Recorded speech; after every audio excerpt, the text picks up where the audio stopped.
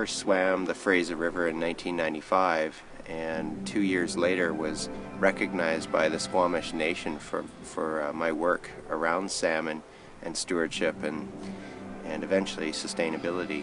And so the Squamish Nation in 1997 decided to bestow a great honor on me, giving me the name Iem Yoyos, which means strong swimmer in the animal world, or blackfish, orca.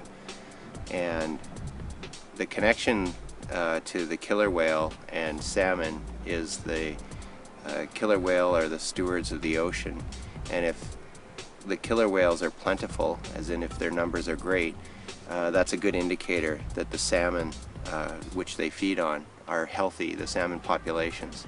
So that's my connection. I was given that honor and that responsibility to oversee the salmon population to ensure that they are healthy in numbers. The Fraser River is the greatest salmon system, the greatest salmon river on the planet. So it's I think a fitting title and an honor and a responsibility I wear every day of my life.